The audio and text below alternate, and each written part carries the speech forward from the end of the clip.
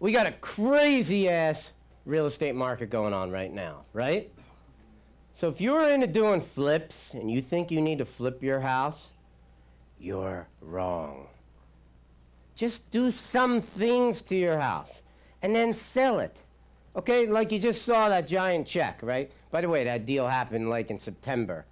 Why is it that everyone else makes 20 grand, they get a freaking check right away? I gotta wait like 7 months to get mine. What the hell's that all about? I'm gonna bring that up in tomorrow's meeting about investor schooling. All right. You don't have much to say here, do you? Use a microphone, damn it. Straighten him out there, Debbie. It's a hard job. All right. I want to talk to you about a deal, what I call a clean and sweep, all right? You got buy and holds, where you buy a house and you fix it up and you rent it out and you keep it, right? And you keep it for years.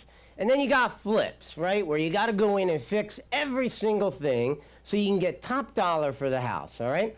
I want to talk to you about a halfway point between those two deals, what I call a clean and sweep. And I'm going to show you my most successful clean and sweep and what I did with it and how I did it. So you can see, scream to the world, all right?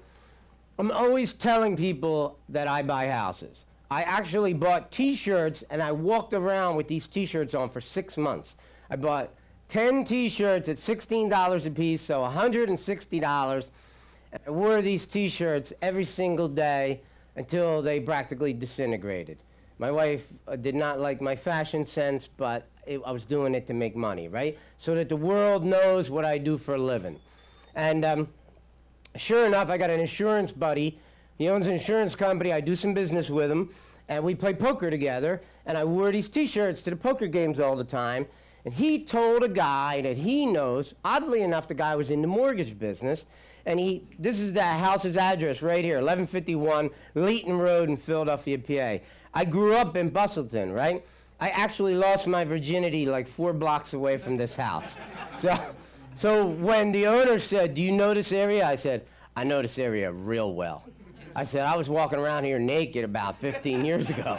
I said, "I know this area, man, better than most people," right?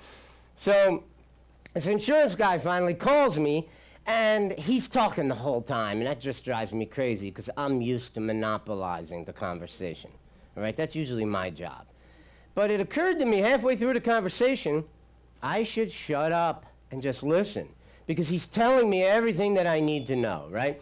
He's saying to me, "Oh, I've got these wholesalers are coming in here, they're offering me 60, 70, 80, 90,000. I told them all to go to hell. I'm not selling my family's house for this kind of money."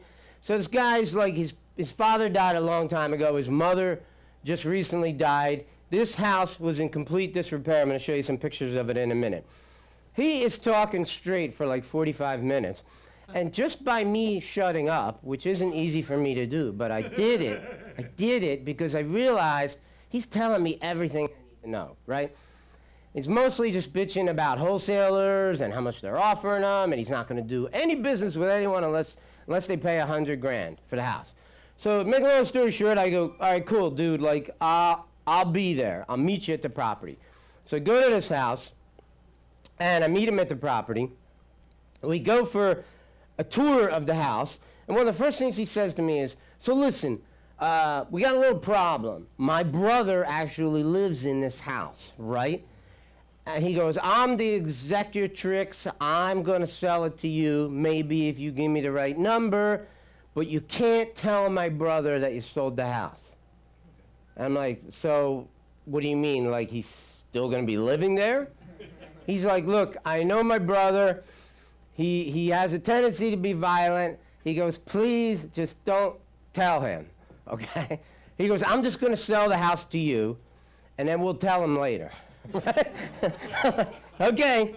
I mean, look, the bottom line was I want the deal, all right? I want the deal. So, you know, if I have some problems with his brother, I mean, you know, there's always a price to pay for doing a deal. Okay. He goes, "Oh, by the way, he's very capable of violence, so be careful." I'm like, "Okay, thanks, dude," you know. So we go to a Dunkin' Donuts to talk about buying this house. This is what the house looked like the day I drove up to it, okay? You couldn't even see the freaking house, right? And the outside was actually the well cared for part of the house. Okay, inside was the worst hoarder's house I've ever been in. There was 3 feet to 4 feet of trash inside this house, in every inch of this house. There was a dead squirrel in the kitchen, right, who was laid out like this in the kitchen. It looked like he had been taxidermied, you know, because there was nothing inside of him, just the exterior skin. And I thought to myself, well, how long did the flies float around this kitchen until the maggots ate the guts out of this poor squirrel? Like, pretty bad. A bunch of other stuff. I'll show you some pictures so you can see. This is what the outside of the house looked like, right? Absolute insanity. If you look at the front door, there's all these twigs, right? These were like roots of these bushes that had grown outside of the dirt and built almost like an impenetrable wall where you couldn't even get to the freaking front door. And then I grabbed the handle of the front door, and of course it was broken, and I'm bleeding already before I even walked in this house. I'm like, this is like the devil's house. I mean, I'm freaking bleeding already. I just freaking got here like a minute ago, right? Right? So we go to the Dunkin' Donuts. We talk about, I bring my 2-page agreement of sale. I had a business partner who did this deal with me.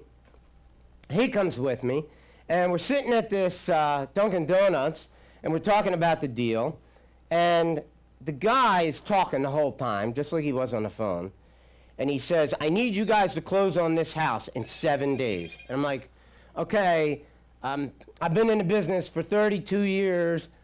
It's pretty freaking hard to get a title company to close a deal in 7 days. It might be a little bit longer. He looks at my business partner, don't even understand why he looked at him, and he said, if you can't close this deal in 7 days, I'm gonna kill your kids. And, right, like just out of the blue, like insane shit, right?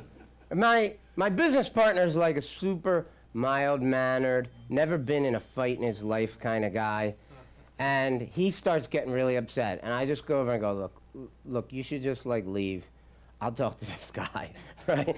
And he got upset, he walks out of the meeting. I get the thing under contract, right? For, what do you think I got it under contract for?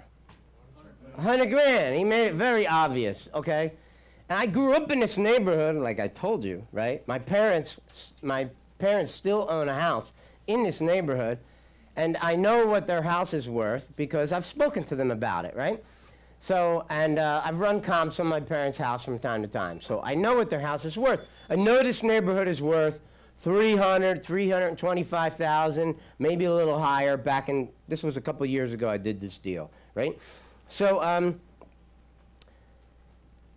basically what happens is I don't get the deal closed in 7 days because I just can't. I just couldn't do it, right? So it went like 11 or 12 days. He was super freaking pissed. He never went near the guy's kids. He starts calling me up, calling me names and everything else. I'm like, yeah. Look, I said, I just blamed it on the title company because, you know, what do you want me to do? What am I going to do? Call up the title company and flip over some desks and they're going to freaking settle your house tomorrow? Just deal with it, dude, right? So that's what I told him. This is hard to believe, but these pictures represent lots of things being cleaned up before I even took the pictures. Okay, I couldn't even walk in the house, okay? Like, I wanted to get, like, those snowshoes you use, like where you got tennis rackets underneath your feet, so I could walk on top of the trash, but, you know, I didn't have those, so there wasn't much I can do. Everywhere, in the toilet downstairs, he had, like, a box of those Home Depot heavy-duty trash bags, and he would put the trash bag in the toilet, use the bathroom, I guess, like, tie it up, and then untie it when he needed it. That's what he did. That's what this brother did. So I had no doubt that his brother was violent, because in the hoarder's trash, on top, well, first of all, there were hundreds of empty cigar boxes, you know, like some of them were pretty cool, like he'd spent real money on high quality cigar boxes. Because some of them I'm like, shit, man, I should like, you know, bring this home. I can put my credit cards in or something, you know, something cool like to put inside your safe. But I also saw knives and bats and weapons all over the freaking house, right? There was so many knives in there. I still have like 6 of them. One time I did this presentation, I actually brought the knives. And I said, here, pass this around, you know? But this house was just insane amounts of hoarders trash. Now, you're probably thinking, you know, I've walked in houses with realtors before and they go, oh my God, how do people live like this? And I've heard that so many times from inexperienced people and just like, shut the hell up. Don't you understand? The more screwed up a house is, the better the opportunity for you to get that house cheap. You want the house to be a mess, okay? You don't necessarily want to be able to see the sun from inside the house, which has happened to me. But hoarders, let's face it, hoarders stuff, it's great. It looks like a disaster, right? It's just trash. Hire some people, find some young bucks to go in there and fill up a damn dumpster. And, okay, so the dumpsters are expensive. I was using 40-yard dumpsters. We had to go through 4 of them just so we could walk inside the house again, all right? This is some other pictures. Look at the kitchen. They had cereal boxes on top of the refrigerator. That's probably the only food that he was actually eating, because you couldn't go in here. There were, like I said, there were dead squirrels in the kitchen, right? So everything was just a complete, total, utter mess. The shovels are there. You see the shovels in this picture? They were there to get rid of the hoarders' trash because it was like, you just couldn't even pick it all up. So we brought the trash cans from the outside into the house, filled them up, took them outside, threw them in a dumpster, throw shit out the second floor of the house, and it just gets weirder and weirder as you keep going. This was like as we're getting closer to being able to see what the house looks like. But, I mean, best I could tell, it didn't have any structural damage. It was just a house that needed a total rehab. Right? It needed to be gutted because it had a lot of paneling and stuff in it, but not everywhere. Some of it had, you know, sheetrock. So these houses were built like 1969, 1972 range, all right? So I buy the house, okay? The first thing I do is I hire a bunch of tree guys to cut down all that crap growing all around the outside of the house, right? So on a Saturday afternoon, I got the dumpster arrives. I got a couple of brothers who were looking to make some spare cash. So I said, well, good. Why don't you come on down to this house? I'll pay you for the day. Help me get all this crap into the dumpster. So my brothers are there early in the morning. They're filling up the dumpster. The tree guys are there. And it's a real hot summer day. So these tree guys, they're all like built like, you know, like they're male dancers in a nude show, all right? These guys are all like muscular. They got chainsaws, they got axes, all kinds of shit. All of a sudden, this crazy guy shows up, starts climbing in a dumpster, screaming and yelling, pulling things out of the dumpster. It's the brother, right? And considering I had seen all the weapons and everything he had, I just decided the smart move is just call the cops, right? So I called the police. Philadelphia police actually showed up in like 15 minutes. 2 women, and I'm thinking, I don't know how this is gonna work out. Like, you know, he's in a dumpster, he's screaming and yelling, he's taking things out of the dumpster that I just paid to get put in the dumpster. These 2 women cops started yelling at him. Next thing I know, they're grabbing him. They dragged him out of the top of the dumpster, and they beat him up a little bit. This whole thing was this one very exciting real estate deal for me, right? Right?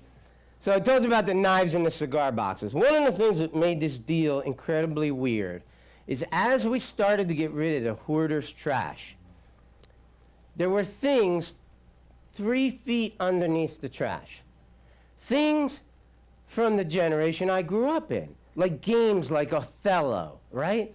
And I thought to myself, like, yeah, there's the game, there's the black chips and the white chips, stuff like that. I said, what happened? Did somebody drop the game in 1972 and then trash just accumulated on top of it and nobody ever, they've been looking for the game ever since? How did these things get there? There were newspapers from the 1970s. There were baseball cards. Like, I would have picked them up, but, you know, in this house, you didn't want to be taking nothing home with you anyway, right? All right? 5 40-yard dumpsters is what it took. The neighbors were all over this house. Oh, that house has structural damage. I said, yeah, okay, you're a structural engineer? No, but the so-and-so told me. I said, well, would you like these? Have you ever seen these houses in Bustleton? Once you see the house, you'll understand. The foundation is like 3 foot thick foundation of solid concrete. A nuclear bomb could go off. The foundation of this house is going to be fine. I grew up in one of these houses, so I know what they look like. This is what it looked like after I got all the trees cut down. That's the same house, right? Yeah, you can't even see the driveway, which is on the right-hand side of the house, because it's like all just covered in vegetation. So what did it really do here if you think about this? $2,000 to have these macho guys cut down all the trees, take them all away, right? They didn't leave any lumber for $2,000. They took all that crap and split, right? And I got to tell you, with the crazy-ass brother there, I didn't mind having a bunch of lumberjacks there to help me in case this guy got crazy, right? Then all the trash inside the house ultimately got into the dumpsters. So now, people could see the outside of the house. They could see what kind of repairs need to be done. They can walk inside the house and actually have an opportunity to look at it, right? That's all I did to this house. That's all I did to this house. I spent a total of about maybe $5,000, roughly about $5,000. On the dumpsters, I got them from Allied, so I was paying like $700, $800 a dumpster based on weight, 5 dumpsters, you know, and then the tree guys, right? Okay, so just look at this before and after picture, right? Just shows you like how crazy. There's no way. Like, if I tried to sell it the way it was with the trees, maybe I would have been offering them $60,000, right? But slight changes that you can make, and all of a sudden, the house is going to be worth a lot of money, all right? One of the reasons I want to do this presentation right now is because right now people will buy anything, okay? I got a house up to Poconos listed for, I bought it for $50,000. I am selling that house, right, it's going up for sale tomorrow for $120,000. Now, I don't know if I'm going to get 120, but I think I'm going to.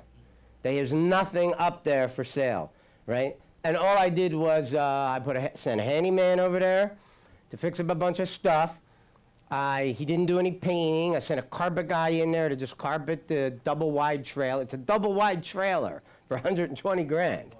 I mean, awesome, but it's a house in a great development, right by Lake Wallenpaupack. So if you're into sailboats, you might want to buy that house. If you're into sailboats or water ski boats, which is what a real man would buy. Okay, so what do I do next? I blast this house out to my list. I got a buyer's list, okay? If you're going to be a wholesaler, or if you're going to be anyone who's going to be wheeling and dealing deals, you want to have a buyer's list. So how do you build a buyer's list? Well, you stand in front of a bunch of people and you say, my buyer's list is called addictedtorealestate.com. Put your name and email address on my buyer's list, and when I blast out properties, you'll be the first to know about it. You and a couple thousand other people. But you'll be the first to know about it. If you're somebody who reads your email real quick, right, and you respond to it, hey, Phil, I'm interested in this deal. How do I get in it? I'll give it a lockbox code and let the games begin, okay? Everybody in here, if you're going to be serious about being a real estate investor, you should be building a buyer's list, all right? I could still take a property and blast it out on Facebook, but there are people who've opted into my list. If you've ever heard of Constant Contact or AWeber or MailChimp, all of these programs, you can build a buyer's list. So you need to get a website, right?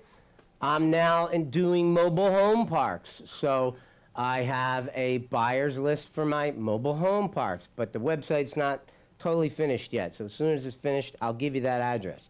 All right, so let's talk about this. I put this house, I blasted out to my list first. You want to know why? Because people on my list, you're my people, right? If you're not on my list, okay, you're not going to know about this house until I put it up on the MLS. I am a realtor in the state of Pennsylvania. The minute I get a house under contract, after I blast it to my list first, wait a few days to see if any people I know, all right, people who are on my list, who've bought from me before, call me up and say, I want to buy that house, okay? I might make a deal with that person. But what I'm also allowed to do, because my contract allows me, and if you become a member of this school, you get all of my contracts. They're very valuable. I have been tweaking those contracts for 30 years, okay?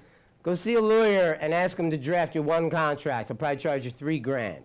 At this school, you get all the contracts that we use. All right, so I put it up on the MLS. Larry offered me $135,000 without even seeing the property. I told him to go over and look at it. He went over to look at it, but the price just kept going up. Oh, I hate when that happens. It ultimately sold for $173,000 in 38 days. Pretty freaking awesome. Minus the $5,000 I spent, I made $68,000 on a house I didn't even work on. Okay? My brothers emptied out all the trash. The lumberjacks got rid of all the trees. I didn't fix anything else. I did get rid of the dead squirrel. I did put him in a dumpster, right? I'm not into taxidermy or anything. I wasn't going to make a little model of him, but I should have at least taken a picture of him. These are some of the numbers. I bought the house for $100,000. I sold the house for $173,000. I made $68,000 off of a house in 38 days. This is something I wasn't even really there that much. I mean, I helped when I saw my brothers filling up the dumpsters. Come on, I gotta help them. I gotta lift shit and throw shit in the dumpster too, right? So I sold it to this guy for $173,000. Now, knowing that the houses there were selling for like $300 to $325, I thought there is no way this guy's gonna make any money. But that's not really my business, right? My business is to do the best I can for me and my family. I'm the investor, okay? Well, this guy did an incredibly awesome job fixing up this house. I'm gonna guess that he put another $100,000 into it, all right?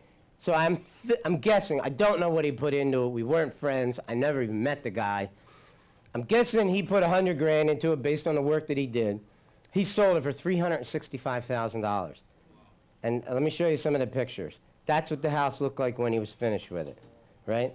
And it looks way better than that.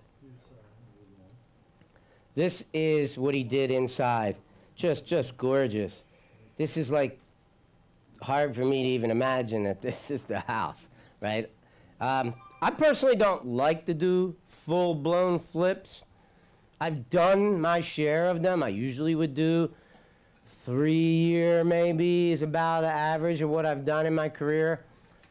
But I think that they come with a lot of risk, okay? If you're really good at it and you know how to do it, hey, more power to you. I don't really think that's my expertise. I'm pretty good at getting into someone's living room and getting them to agree to sell me the house. That's my strong suit, right? So I often sometimes just wholesale things because I like doing that. I know what part of the business I like to do. It's important that you know what part of the business you like to do and what you think you're good at. Because if you like doing it, you're going to be even better at it than you think you're going to be, right? So I like doing the sales part. I like talking to people on the phone. I like people. I use my humor to get people to like me, and I can get their houses under contract. That's what I'm really good at. And then going home and creating a blast. I get in my car, I'm already thinking, who can I sell this house to? Who buys houses in this neighborhood, right? And blast it out, put it on the MLS, blast it out to your list. It's fun for me, right? The kitchen, look at this picture of the kitchen, dude. This guy brought in professional photographers. Look at the way the wood on the kitchen floor is mirrored in that beautiful stove. I mean, awesome pictures, awesome cabinets. Everything he did is just gorgeous. He built a deck out back. You know, just a first-class job. He put in sliding glass doors so you could walk off that beautiful kitchen right outside. Just the vacuum lines on the carpets. I mean, it just looks cool. It looks like somebody really cared about this house. And whoever did this job, I don't even remember, I could look it up on the HUD, who bought it.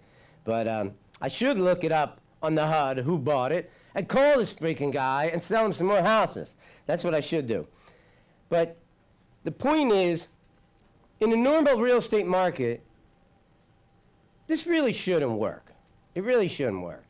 You shouldn't be able to just go in and clean out some trash and cut down some trees and sell a house for a bunch of money.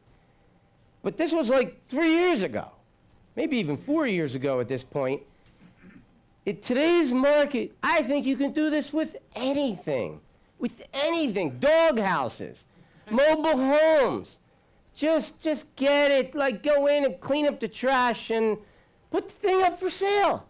Everything is going to sell today. Everything, because there's no inventory. How long is that going to last for? I have no idea. I have no idea. I wish I knew. Probably when they finally stop with these stupid moratoriums on evictions and they allow landlords to kick people out, you're probably going to see a slew of foreclosures coming, and there will be an awful lot of opportunity for all of us. And this kind of stuff is going to end. And I kind of hope it does. I would like the real estate market to go back to a more normal market. But I'm not complaining about the kind of money I'm making right now, so if you can find even one deal and you're going to rent it, push the rents to the moon. If you're going to sell it, push the price to the moon if you can. Because this is just that kind of market. And you can get away with that right now, right? Things will get better as more and more inventory becomes available, but if cities like Philadelphia, for example, aren't going to allow landlords to evict people, I guess the trend's going to continue for a while. So, anybody got any questions? Somebody's asking, did I use private money or hard money for this? I just put up the cash. It was only $100 grand. Somebody else said, what did the place smell like? Really? So when you resold it, you resold as is? Yeah, use a mic, please, but so people online can hear you. Yeah, so when you resold that property, you sold as is, you resold as is? All I did was have the guys cut down all the trees out front, right? All the bushes and everything, got rid of all of it. And I had my brothers empty all the trash into the dumpsters. When the last dumpster pulled away, the house went up for sale. I don't even think I waited that long. No, there were still dumpsters in the driveway. The last dumpster was still in the driveway when I put it up for sale. I stuck a sign on the lawn. I'm a realtor, so I went and listed my own house for sale. I bought it already, so I owned it. It's really not a wholesale deal. That's why I gave it a different name. I call it a clean and sweep. So what you want to do today is if you find a house where you can make some minor changes and gain a maximum effect, that's what you want to do. It's a hell of a lot easier than fixing up an entire house, going out and borrowing the money to buy it, the money to fix it, taking some kind of swing loan and all that crap. Just take the easy route out and make some money. That's what I recommend. Okay. If evictions aren't being allowed and the property is currently tenant occupied and non-paying, do you wholesale it and make it your buyer's problem? A lot of buyers will not buy a house that comes with a tenant who's not paying the rent. I will not do it. I currently have a house under contract right now in West Philadelphia, and the guy calls me up once every 6 weeks and says, when are you going to buy the house? I said, when are you going to get rid of the tenant? He says, I can't get rid of the tenant. I said, I can't buy your house. Get rid of the tenant, I'll buy your house. I do not want your headache tenant. I do not want that problem. I've had my share of headache tenants. I started in Philadelphia. I grew up in Bustleton, Tarsdale, and Tacony. I bought houses in Mayfair, Tarsdale, Parkwood, Morel, South Philly, Port Richmond, Kensington, all over the damn place. I bought stuff everywhere, and when you get a tenant, it's a very painful thing. If they're not paying you the rent and they're messing up your house, it's not something you want to go through. So it's a problem, and I have had my share of it, and I don't want to live any more of that. And when the city started leaning, so that, for example, I'm not picking on you, Colin, not tonight, but Colin's my tenant, and he doesn't pay the gas bill. The city doesn't go after Colin, they go after me, right? And I'm in the landlord cooperation program. Whatever the hell that means. It takes you like half an hour to go to PGW's website and list your name as a cooperating landlord. It doesn't mean jack shit, okay? Because they're still going to stick the landlord with the bill. The city also does redundant lien practices. So if you were buying all your houses, if Colin was buying, say Colin's a landlord in this scenario now, and he's buying all the properties in his name, if one of the properties, his tenant wasn't paying the gas bill, the city, PGW, won't even tell Colin they're not paying the gas bill. And then when Colin goes to sell one of his 5 properties, the city will charge you for that gas bill. That's happened to me. I know that's how it works. That's why you got to use trust, especially in Philadelphia. You got to isolate each and every property, but that's a whole nother topic. Okay? So anyone got any questions about real estate? Tick, tock, tick, tock, tick, tock. Okay. Wait, we have one back here. Deb? Could you use a mic, please? Oh, I'm sorry. We'll get you one. No, my question was the rental, I thought they were gonna lift that, where you're allowed to now go to eviction. I don't think the mic's on. There you go. Is that on? Yep. Yeah. My question about the landlords, weren't they gonna lift that in Philly? Isn't landlord court open now? I sold all my properties in Philly, so I'm really not going to. And does anybody know? Yeah, they extended it to June or July, right? They extended it to June 31st? Oh, July 4th, because everything's going to be okay on July 4th. Of course. We'll be allowed to meet with our family members in our backyard. I'm so excited. Woohoo! Until then, just come to investor schooling. Anybody else? Do we have another question? Was there somebody back here had a question? I was just going to ask, what was your best deal? What was it? Oh, you missed that. This is the best. This was the best. This was the best short-term deal. How long did it take you to make that? This was a house I found in Collegeville. I bought it for $240,000, cleaned out a bunch of trash, fixed all the stuff that the U&O requirements needed, and sold the house for $410,000 on the MLS. I made $127,900, but Larry gypped me and only gave me $500. I'm just kidding. It was a great deal. Bill, he asked the question, how long did it take you? How long did it take me for this house? Yes, for that deal. 4 weeks, about 40 hours of work on my part. The drive time, actually, the house was 45 minutes away from where I lived. So every time I went there, it was like an hour and a half. There was some little rinky-dink hardware store I had to keep driving to fix the U&O stuff. But no big deal, no big deal. You know, about 40 hours of work, a bunch of time driving. But I got a convertible, so I put the top down and just blast the music and cut people off. And one of the things I do for fun is I try to get a couple of fingers, right? So if you drive a car the way you should drive it, you should get at least one finger on a 45-minute drive. 2 would be preferable. 2. If you can get 3, you're my hero. Okay? Have a little fun with it. See how many fingers you can get. Try it tomorrow.